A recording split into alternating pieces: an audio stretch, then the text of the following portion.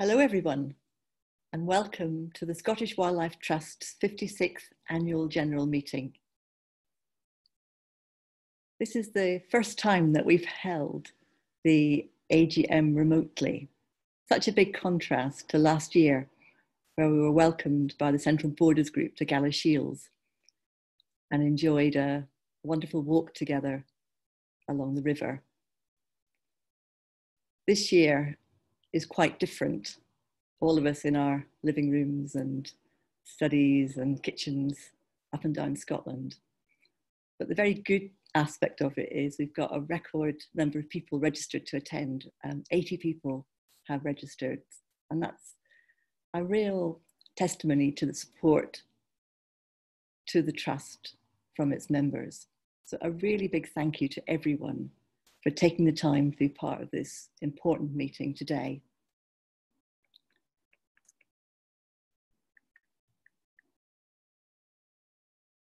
Last week we had our National Members' Day. We separated it from the AGM, and that was a huge success, and I know many of you attended that.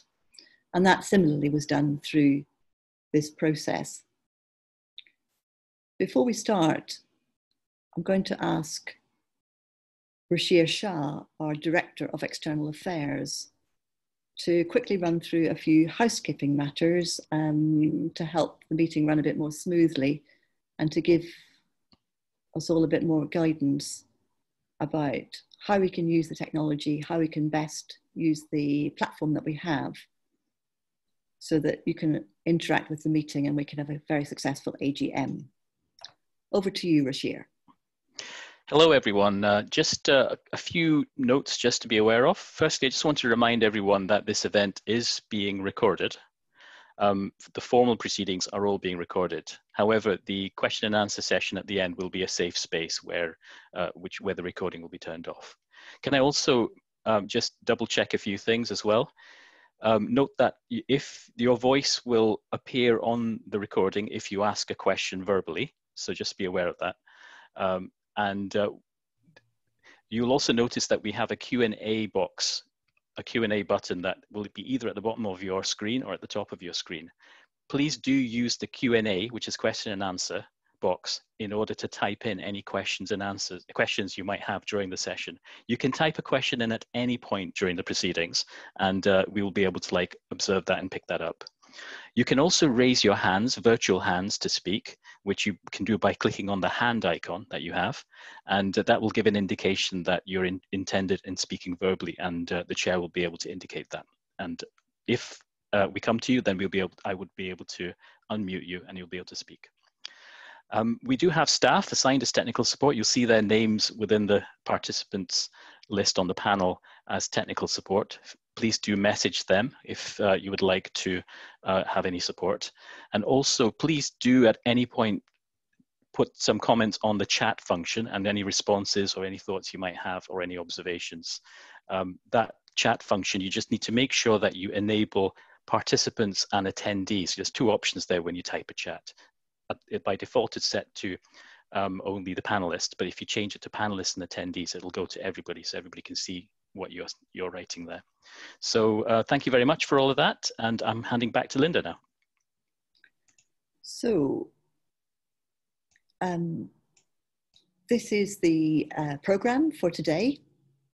We'll shortly just move into the formal annual general meeting, and then by about 11:30, we'll move into a question and answer session. And as Rashir said, if you could use the question and answer facility that you have to put down questions, and those are the questions that we'll be seeking to answer by panel at the end of the session once we're past the formal AGM. So please do use that facility. So let us move into the formal agenda for the AGM. Welcome to the 55th Annual General Meeting of the Scottish Wildlife Trust. This meeting provides you the opportunity to scrutinise and hear about the main business of the Trust, to influence its governance, and to ask any questions you have about the running of our charity. The agenda is in front of you, and we'll just work through that. So the first item are apologies. We have received a number of apologies, and those have been noted. The next formal piece of business that we have to do is to approve the minutes of the AGM last year, which we held on the 21st of September at the Heriot Watt campus in Galashiels. The minutes have been made available in draft on the website.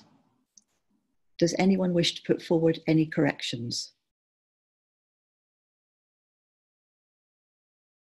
If not, could I have a proposer that we accept the minutes as a true record? And please use the chat box to volunteer as a proposer.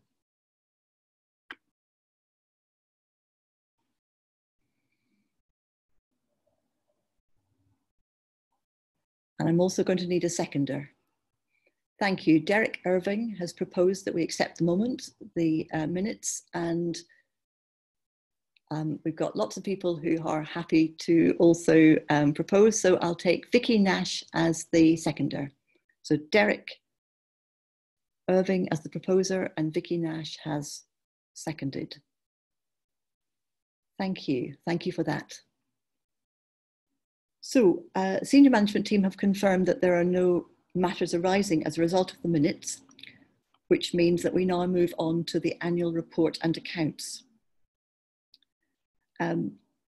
This is for the year ending the 31st of March 2020, and obviously that was just when the COVID situation was starting to develop. So it's been a busy year, but rather unusual towards the end. I'm very proud of the way in which the Trust has risen to the challenges. I think as a group of staff and members and volunteers, we've showed great resilience and rigour.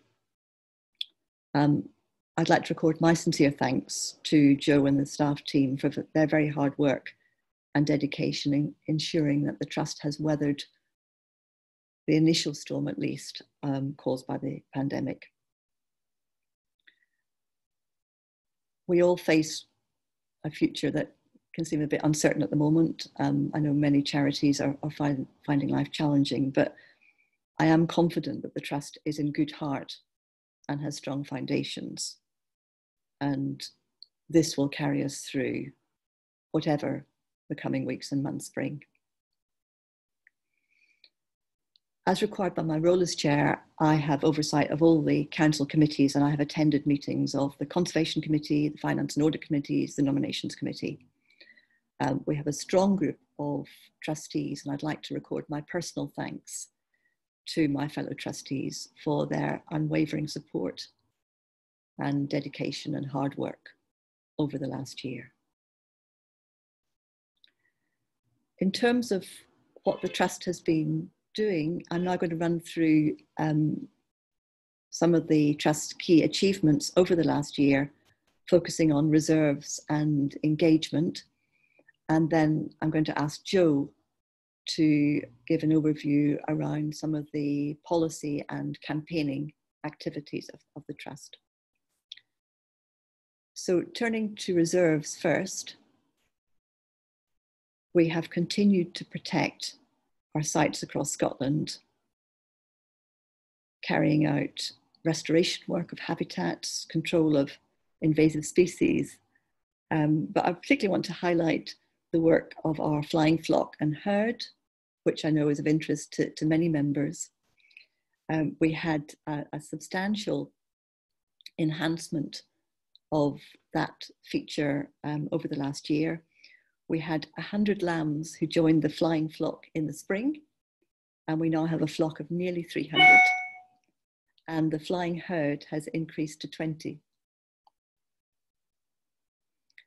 We've also been working on our path networks. The reserve team have upgraded staff, have upgraded paths. to enable people to enjoy nature with less disturbance.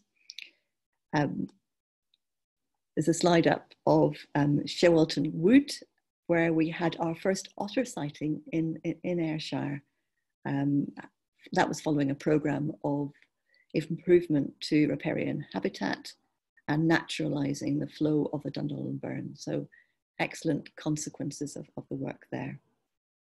Turning to Montrose, we built and launched a new turn raft, and we welcomed 66,000 pink-footed geese, which is an extraordinary sight, and I do urge you to go and see it if you haven't, every year. We celebrated 50 years of protecting wildlife at Loch of the Lows. Sadly, our ospreys were not quite as visible as we might have wished, but it was excellent to celebrate that level of protection that the charity has managed to provide over many decades. We worked at the Falls of Clyde with the charity Scottish Badgers on a new project on earning your stripes, building skills to championing wildlife. And that had 100 skills development sessions targeted particularly at people who face barriers to environmental monitoring, people with learning difficulties, accessible and inclusive programs. And the idea behind all of these is to support people to develop transferable skills. Moving on to Jupiter, this was, I've attended Jupiter, and at one of their training sessions, I did a bit of work on moth identification, and I recognize how challenging it is. So very pleased to report that for the first time, we recorded the older signal moth in Scotland at Jupiter. And this is a species that's largely in the south of England, so quite significant to have identified it and recorded it for the first time in Scotland. Jupiter has been hard at work in previous years as well in discovering new Scottish species, and in 2018 they found an endangered leaf beetle, the Bromeus obscurus. So again, highlighting the excellent identification skills and work of the Jupiter Centre. Turning to wider aspects of engagement, Wildlife Watch continues to be a big part of our work. There are now 31 Wildlife Watch groups, and we've successfully launched a new award, the Echo Award. And you'll see some of our participants on the screen. In Ayrshire, we have established the second phase of the Irvine to Girvan Nectar Network, which aims to establish nectar and pollen-rich sites along the Ayrshire coast. And we've got businesses, golf clubs, local authorities, people all working together to provide land, materials, expertise to tackle the issue. And it also provides volunteering opportunities and gives people in Ayrshire an opportunity to be involved in something tangible to protect their environment. It's an excellent programme. Overall, more broadly, we've provided 28,000 inspiring interactions with the natural world through our education and events. Volunteering is at the heart of trustees' activities, and we've logged over 5,000 volunteer days on reserves. And that contribution that volunteers make, and I know many members volunteer, is a vital element in the management of our 116 wildlife reserves.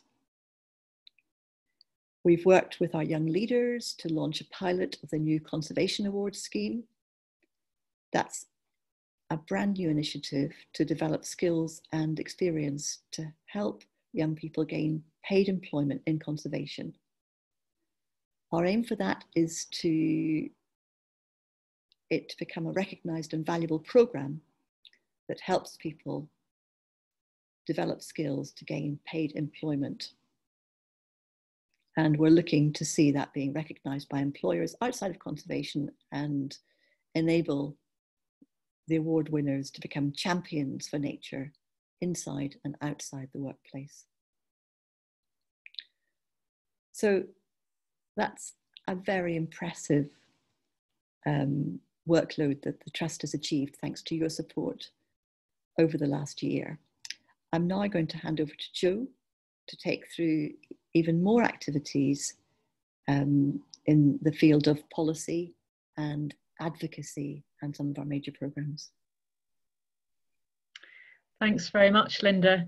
I'm just going to share my screen with you.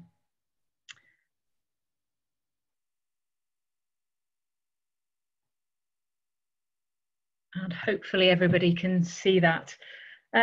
I also remember fondly the event last year in Galashiels. It feels like a memory from a different age, so much has changed. And of course, not just on a practical front. This time last year, we were all looking forward to the so-called super year, which this year was supposed to be for the environment, with you know, big international conferences. How much changes in such a short space of time. I'm really, really pleased that 80 people are here today, by the way. I know I can't see you, but it's lovely to think that we can still all get together on Zoom. And, you know, it has had a few upsides. We've realised that we can reach new people. We can be inclusive in different ways. Not everybody is able to travel for a variety of reasons.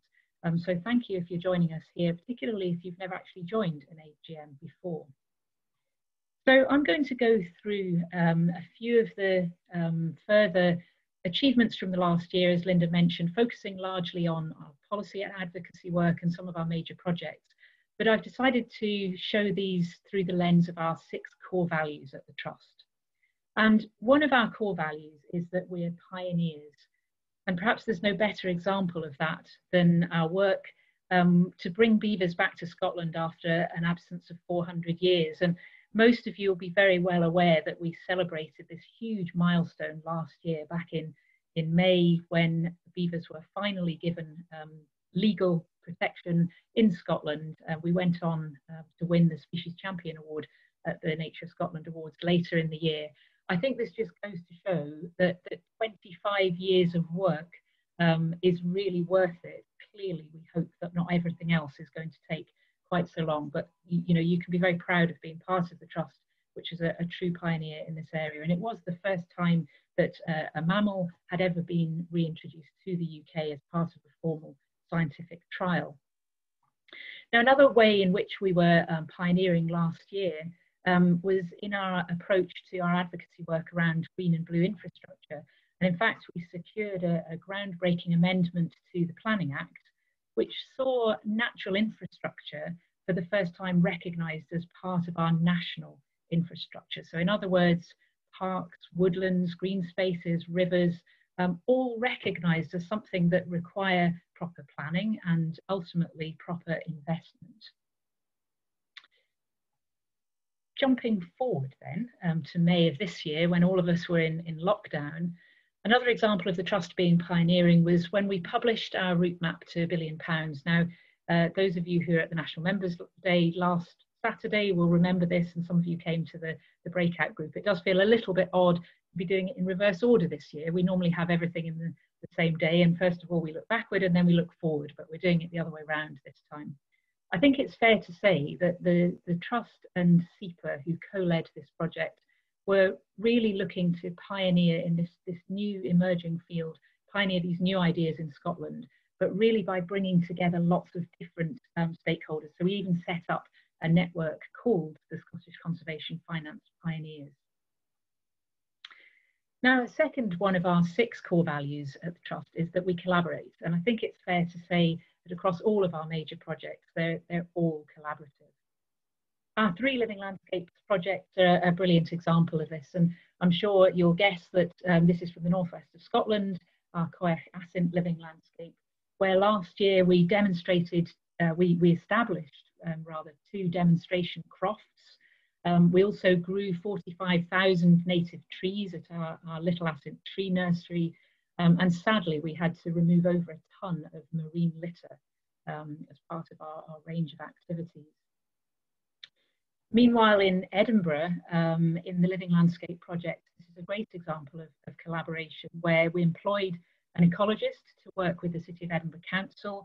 There's a project called Thriving Green Spaces, and our ecologist, Donia, is working directly with the council, developing what's called an ecological coherence plan. So in other words, about improving the quality of green spaces and making sure that they're better connected. And finally, in our Cumbernauld Living Landscape, we planted over 5,000 trees last year and also hundreds of square metres of wildflower meadow as part of the new phase of that project. Now, of course, we collaborate in all sorts of different ways. And this was another example from last year where we collaborated with Scottish Environment Link on an award-winning short film called This is Scotland. And the purpose was really to highlight the fact that less funding comes to the natural environment in Scotland than it does in other parts of the UK from a variety of funders. So as well as being pioneering and collaborative, we're also very focused on impact, of course. And last year we celebrated 10 years of leading the Saving Scotland's Red Squirrels project in Scotland. And to mark that, we launched our new national citizen science campaign called the Great Scottish Squirrel Survey. Personally, I think this is a brilliant example of where we're really demonstrating impact on the ground, and red squirrels have been seen to return to areas where they've not been for a very long time. Now, some of you will recognise this beautiful photograph as Cool Links in Sutherland, and I think this is probably one of the best examples of the Trust being very focused and having to concentrate limited resources on issues of national significance where we know that sadly we don't have the capacity to deal with every planning application that might have an impact on nature. But this one was so important, and this is an internationally protected site. It's got multiple levels of designation. It's basically one of the most protected places on the planet, but was at risk of being largely destroyed by a proposed golf course. So the Trust played a major role in a significant partnership campaign to prevent this, and we were delighted at the beginning of this year when the Scottish Government took the decision to protect Cool Links and not allow the golf course to proceed, because they agreed with us that the biodiversity value was more important than any short-term localised economic gain.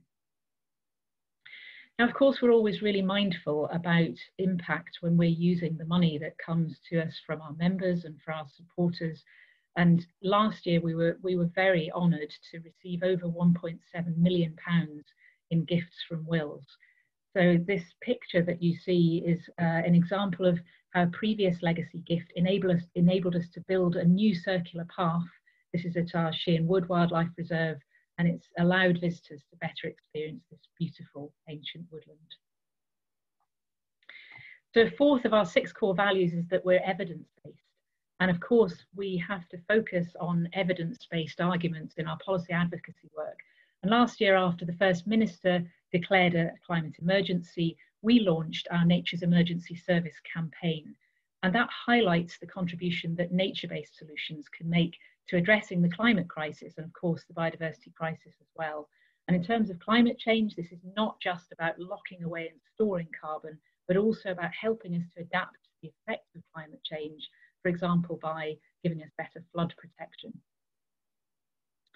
Now, this slide is about our Living Seas work, which was bigger last year than it ever has been, and it continues to operate at that level. So we celebrated that at an event at the Scottish Parliament at the beginning of this year. That was to mark the beginning of the year of Coasts and Waters. That's fortunately going to run on until next year, so that will be extended, I'm pleased to say. But in terms of being evidence-based, again, some of you who were at the event last week will remember I mentioned that our Oceans of Value project, which is based in Orkney, is looking at 2 different kinds of evidence. So we're using something called the community voice method to gather views of local stakeholders, and we'll compare and contrast that with evidence gathered through a more economically focused natural capital assessment. And they're both looking at the value of our marine environment, and we will use the evidence there to inform decision makers about future marine planning. We also extended our network of snorkel trails and launched one in Berwickshire last year. Now, the penultimate value is something that I think should go without saying, really, which is that we act with integrity. But what does that mean in practice? Well, one example is that we need to recognise as a charity that we have a carbon footprint. We're not yet a zero waste organisation. We have impacts on the environment that we need to deal with. And we're always looking at how we can do that. So last year, you'll see here in Cumbernauld, we purchased our first electric vehicle. We also redesigned all of our species adoption packs and launched a new plastic-free series, which has been really popular, I'm pleased to say. And we installed a more sustainable water source heat pump at our Falls of Clyde Visitor Centre. And that brings me to my last of our core values, and I don't have any slides to go with this one. I think this is probably my favourite one of all, which is that we're always learning. And this is true across everything we do, but of course never more over the last 6 months, where everybody in the whole world has been thrown into this very new situation. And the Trust has had to learn not only how to move events like this one online and support local groups to use technology in different ways, but also how to run our visitor centres completely differently and deal with problems on our reserves. I mean, on the ground, sadly, we've had to deal with everything from additional fly tipping to illegal raids. And, you know, that's also about learning from other organisations in the sector and from some of the national parks and government agencies. So you've heard me talk about resilience before. I think the importance of the fact that we always feel like we're learning is that we do need to be adaptable, not just in the current time, but as we look to the future and tackle these big environmental challenges and step up to that challenge with all of our members together. So thank you very much, everybody. I'm going to stop sharing my screen and look forward to some questions later on.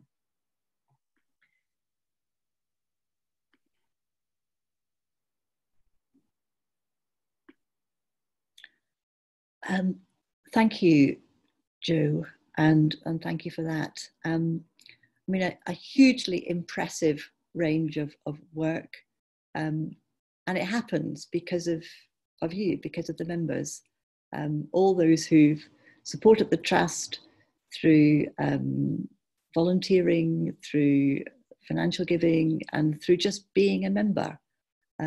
That's what makes all this impressive work happen, and hugely important for Scotland and for Scotland's environment. And you should be very proud of what you do to support and ensure that the Trust continues in its work. So a very, very big thank you. We have so much to be proud of. And Council, the staff team, a big, huge thank you to everyone for your generous support. It is much appreciated. As Jo ran through, you will have seen topics you're interested in, things that you might be interested in knowing about. You may have questions about the work of the Trust. Please do use the question and answer function if you've got a question that you'd like to have addressed later when we move into the panel session. And please use the chat function if you've got a comment that you want to make. I see we've got our first question on the Q&A, which is great. We've got, 63 participants. So hugely impressive range of folk involved. Please do use the technology that's available to us to make this an interactive and involving event, despite the fact that we can't do what we would normally do if we were actually together. Please do use those facilities. I know it will be in your minds that given the current uncertainties that finance is an issue for all charities. So we're now going to move on to the financial position of the Trust. And I also want to formally thank all our funders and partners for their continued and impressive support for our work. So Susan McKenzie, our Director of Finance and Resources, is going to summarise the current financial position. Thank you, Linda. Good morning, everyone. It's lovely to see so many of you here with us this morning.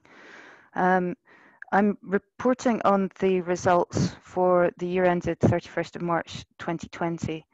The charity reported an excellent result last financial year.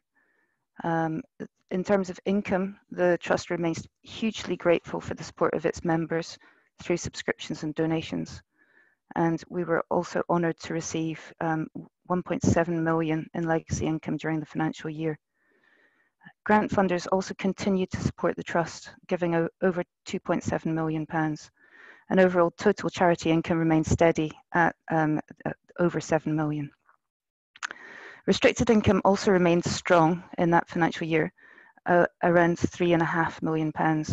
That was a bit of a fall from the previous financial year, mainly due to the fact that legacy income was decreased. Restricted legacy income was decreased in that financial year. And I'd remind you that restricted income can and is only used for the particular purposes specified by the donors. Restricted income in 2019-20 supported existing commitments such as Saving Scotland's Red Squirrels, the Coiach Ascent Living Landscape, Living Seas, Oceans of Value, and the Creating Natural Connections project in Cumbernauld. The Trust also is in the process of developing projects, both to ensure good succession planning for the existing projects, but also to achieve our longer term aspirations and vision. Our unrestricted income was also strong, around £3.6 million, and that was an increase on the income in 2018-19, due predominantly to that generous legacy income, which included an amount of £1 million which was received in mid-March, just as the pandemic was taking hold. So that has provided a great source of income and assurance for the Trust. Turning to expenditure, our expenditure increased by around £770,000 to just shy of £6 million. As you'd expect, there's some variations in expenditure in restricted activity because by its very nature it's project driven, and that accounts for most of the increase. Looking at the accounts themselves, 2020 saw a significant change in the way that we account for the pension scheme in order to adhere to the accounting method required by the SORP, the Statement of Recommended Practice. We were subject to a defined benefit scheme, and that was a multi-employer scheme as part of the wildlife trusts. Previously, the scheme was unable to recognise its specific share of scheme assets and liabilities, and therefore included a liability in the balance sheet equal to the net present value of future deficit reduction payments. In conjunction with RSWT, an actuary was appointed, and that allows us to now identify our share of the scheme assets and liabilities from the 1st of April 2019. That valuation was then rolled forward to present a position as at the 31st of March 2020. In the accounts during the year, the deficit that was previously recognised of £1.5 million was de-recognised, and the net defined benefit pension scheme liability of £569,000 was then recognised at the year end and included in the provisions for pension liability in the financial statements. So we've seen a difference recognised in the net movement of funds of £815,000. There's been discussion of that at Council, and we don't think it's a fair reflection of the liability due to the requirement to continue to make payments towards the pension fund. And as a result, the pension liability is now recognised within designated funds to make sure that we think that it provides a true and fair view. The end result at the financial year showed an increase of 1.3 million against unrestricted reserves and an increase of 623,000 in restricted reserves. That was quite an exceptional result for the Trust, and it means that our free funds are now above the target range set by Council. Having said that, that additional headroom has provided a great deal of reassurance to the Trust as we enter and continue to be in a period of great financial uncertainty, particularly to do with COVID-19, but also facing other financial risks. Council agreed an initial budget, and that was subsequently revised to deal with the emerging COVID situation. and that became a significant deficit budget, recognising the increased financial risks. Impacts on the trust financially include the visitor centre closures, the inability to hold events. The impact of the cessation of face-to-face member recruitment, and all that means for engaging with new members as well. We also face drops in investment income and risks associated with economic trends, indeed, entering a recession, what the impacts may be for giving and attrition. And we're also looking at impacts on funders and grant allocation. So whilst the free reserves are high, it will help to sustain the Scottish Wildlife Trust through this period of financial uncertainty. Looking at the balance sheet, as I've inferred, balance sheet remains strong, and year on year, although the investment portfolio decreased only by around 100,000 year on year, it did represent a significant drop in investment values during the year. Last year, my closing words to the AGM were that there would always be uncertainties, and the financial results provided a sound foundation. Due to the pandemic, we are in choppy waters at the moment, but I would assure the members this morning that trustees and staff continue to proactively manage the activities and finances of the Scottish Wildlife Trust to allow us to achieve our long-term vision to advance the conservation of Scotland's biodiversity for the benefit of present and future generations. And that would not be possible without the continued support from our members, our funders and our supporters, and we remain grateful to you all. Thank you.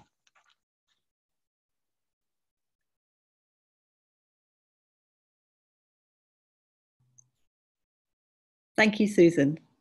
As you say, a picture in which the trust is in a good position, but there are undoubted challenges ahead, and the trustees are certainly very mindful of the need to look carefully at these issues. And from the first council meeting in March, where it was obvious what the situation was going to be difficult, we have acted to safeguard the trust's position and ensure that there is active and robust engagement on the financial matters, so that we continue to be in as good a position as possible in the months and years ahead. So thank you very much for that. I think there's at least one question on the finances, which you maybe want to have a look at. But if other people have questions on the finances, please do put it in the question and answer. And we'll come back to that later. So that takes us to the next item on the agenda, which is the reappointment of the auditors. RSM have audited the trust for 3 years now, and a comprehensive audit finding was provided to the Finance and Audit Committee and subsequently to Council. The audit was robust and rigorous as normal, but it went smoothly and no cause for concern was highlighted. And that does provide us with the assurance that the finances continue to be well managed, and our particular thanks to Susan for her work in this area. Council therefore proposes the reappointment of RSM as auditors. And as before, we need to use the technology to invite a proposer and a seconder from the membership for this role. So could folk use the chat facility? And could I have a proposer and a seconder, please?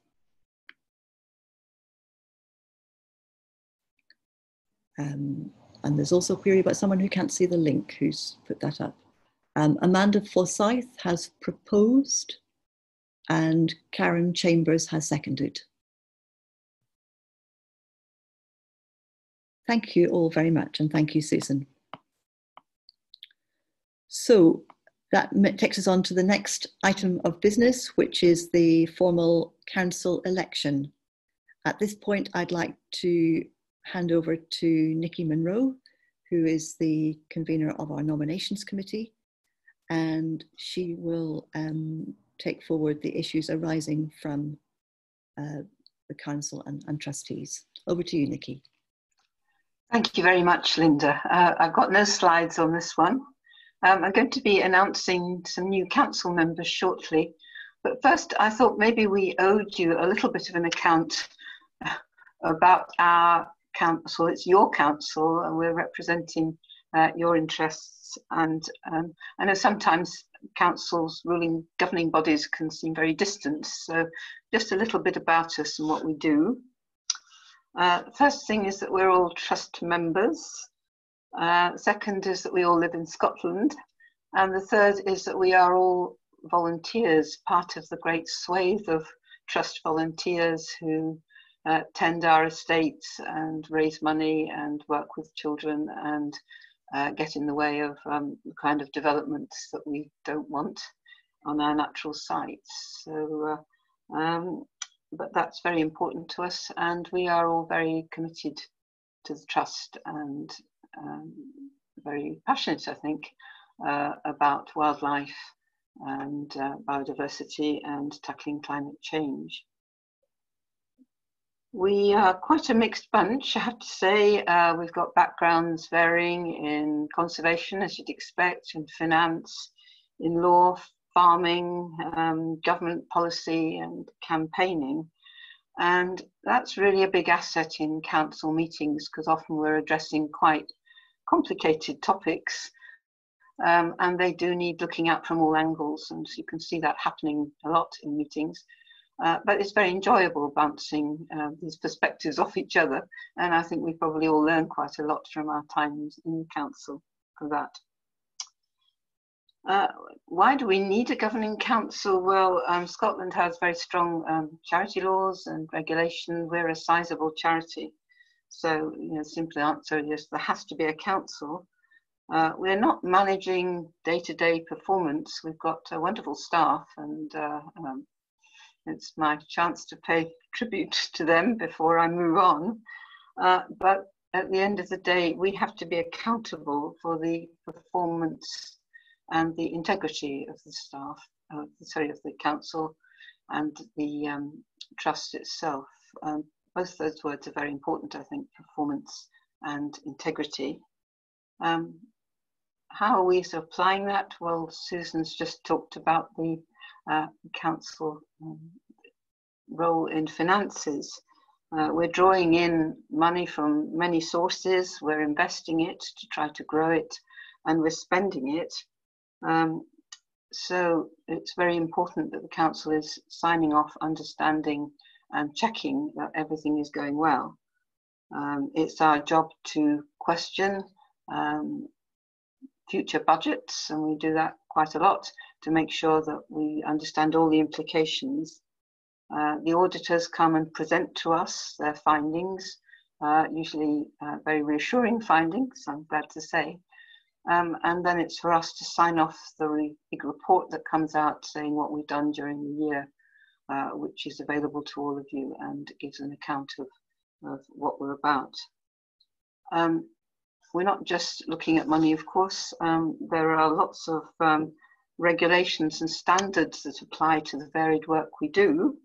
And these apply to how we manage our reserves, how we work with children, how we raise funds, how we employ staff, think health and safety, and how we manage data. So again, we're not managing these directly or writing them, but we have to assure ourselves that these policies are all there and that they're being effective. And a third area where we're very active is in relation to strategic policy, I guess. You could describe it that way. Last October, we got together with Jo and her senior team, and we spent quite a lot of time scoping for the next 5-year programme. And we were asking quite hard questions about where we were going, where is the impact, how do we raise the resources, is it about doing the same things, or are we thinking in more original ways?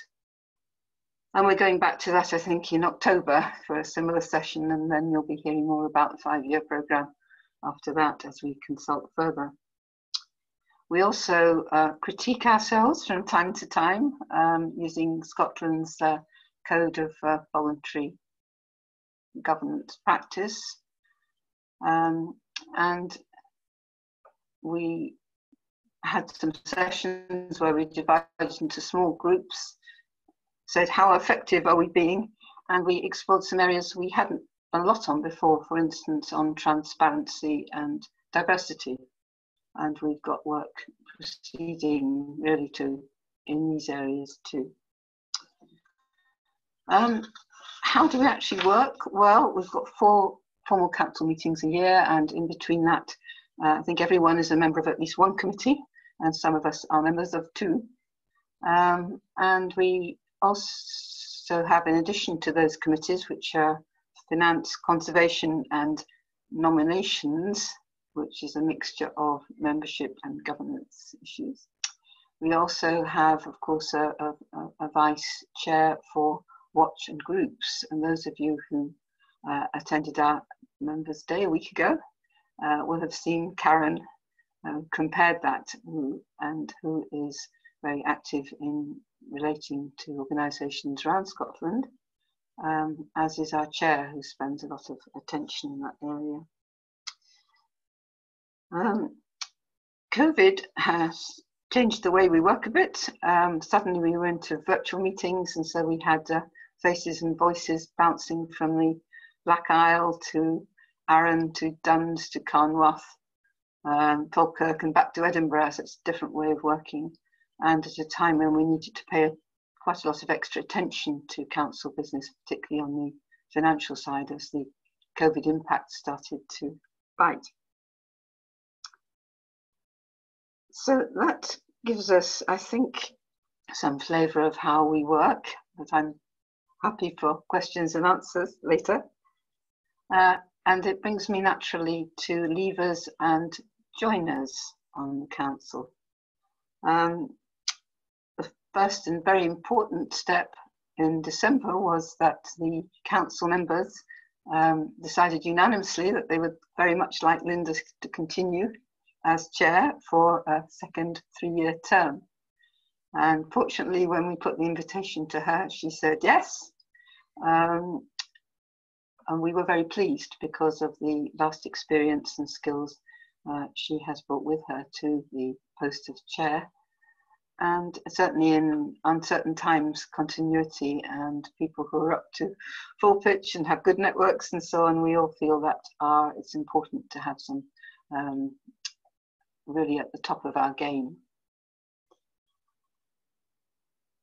2 members are leaving today, our council, and I want to thank them. Firstly, Amanda Forsyth, who has chaired our Finance Committee with immense skill and experience and good humour for the last 6 years, which is a long sentence. We shall miss her a lot, but I know her heart will still be with us. And our second leaver is Andrew Binney, who is clearly addicted to islands, I think, because he worked a good deal on Egg and is currently based in Arran. And he has brought to our council an enormous knowledge about coastal and marine issues, which is a good thing because we're doing a lot more work these days in these areas. So, Andrew, we're sorry to say goodbye to you, but it's not a full goodbye because Andrew has very kindly consented to be an external member on our Conservation Committee going into the future, so we still can access those skills. So now that brings me to 2 new members of the council. Back in the spring, when we looked at the forthcoming pattern of retirement to our strength, we realised that we were going to lose quite a few conservation experts. So when we came out to the membership in the spring, through our magazine and our website, saying, would you like to apply and join the council? We did give quite a strong steer, saying we really would welcome people who know about wildlife. And that has worked beautifully because we've had 4 very high quality applications or nominations. And we have counted the votes as of yesterday. And I can now reveal our new members, who are Emma Steele. Emma has a farming background, but she's also worked in quite a number of wildlife organisations. She's got a first degree in zoology and a master's in conservation. And she's in a post currently where she is advocating for wildlife for a rural organisation. So it's hard to think of anyone better qualified to join us. Welcome, Emma. And our second successful candidate is Alistair Lemon. Those with sharp eyes and the ears may remember a week ago when we announced our volunteering awards, and Alistair actually was our Young Volunteer of the Year. So that's going to give him a very good start, I think, in joining our council. And he too has a first and second degree in environmental work and has been extraordinarily active across a whole range of wildlife bodies, including bug life, frog life, and is currently working with the RSPB on the West Coast. So there we are. Much as we welcome their wildlife experience, we're also welcoming their youth. There's a tendency for charity boards to age, and for us looking into the future with all the environmental issues ahead and thinking how hard these will bite on our children and grandchildren, it's really important that we're able to engage now with young people, so many of whom are living in cities. We've seen how young people can be mobilised, but for us it's really important to engage, listen, and use often methods of contact which might be a little foreign, to be honest, to some older members of the council, but work very well if you know what they are. So this is a great, I think, an improvement that we've extended our age diversity. And the two people that are joining us have both been very active in our Young Leaders programme. So they've already been thinking a lot about our policies and where we should be going, and they're going to really hit the ground running. Right, so thank you very much, and back to Linda.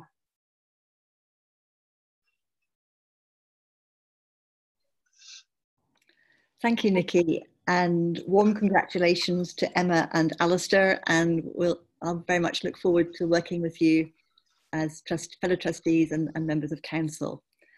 And I'd like to echo also Nikki's sentiments regarding our two departing trustees.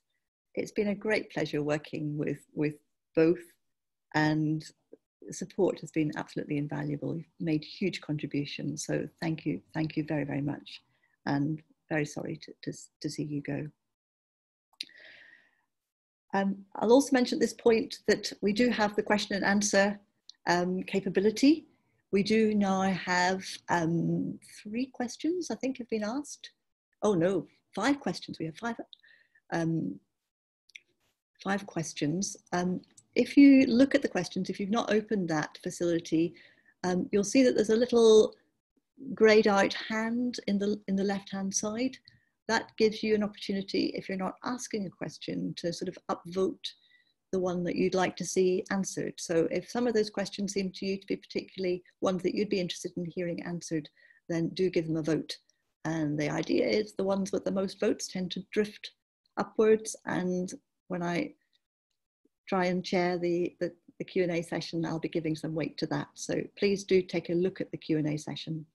And to add to the questions around the work of the Trust arising from Joe's presentation or the few areas that I covered, if you've got governance questions or finance questions coming out of Susan's or Nikki's presentations, now's your chance to get those questions down so we can have a truly interactive session with our members. So we are now approaching the end of the formal part of the AGM.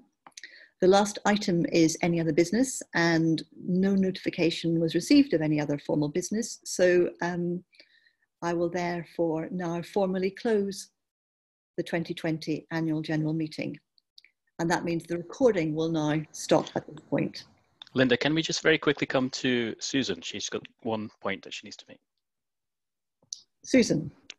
Hi, yeah, thanks to Amanda Forsyth, who noticed that the wrong slide was shown for the financial results. It was last year's information that was shown on that screen rather than 1920. But I was talking to the 1920 results, not 1819.